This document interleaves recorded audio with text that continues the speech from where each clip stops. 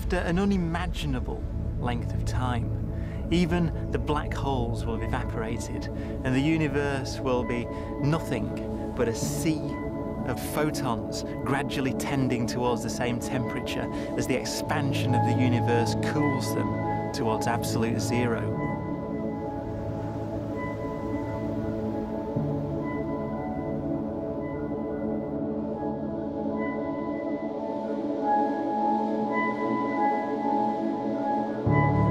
Once the very last remnants of the very last stars have finally decayed away to nothing, and everything reaches the same temperature, the story of the universe finally comes to an end. For the first time in its life, the universe will be permanent and unchanging.